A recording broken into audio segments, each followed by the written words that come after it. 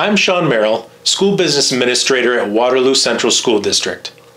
This is the first of several videos in a series answering questions about our 2024-2025 proposed school budget.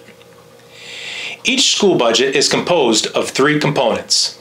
Our program budget includes the salaries and benefits of all teachers, school counselors, aides, monitors, psychologists, nurses, social workers, and speech therapists.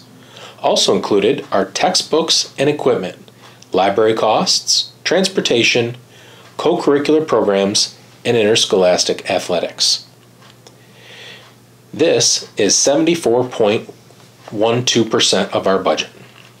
Our capital budget includes operations and maintenance costs, including salaries and benefits for custodial staff, debt service from capital projects, utilities, cleaning supplies, tax certiorari, and court-ordered costs.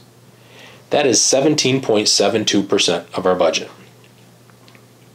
And our administrative budget includes the salaries and benefits of administrators, supervisors and admin clerical staff, public information and printing, curriculum and staff development, school board related costs, tax collection, and legal services. And that is 8.16% of our budget.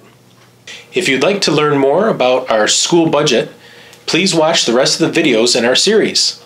And remember, please come vote on May 21st at the Waterloo Central School District office between 12 and 8 p.m. Thank you.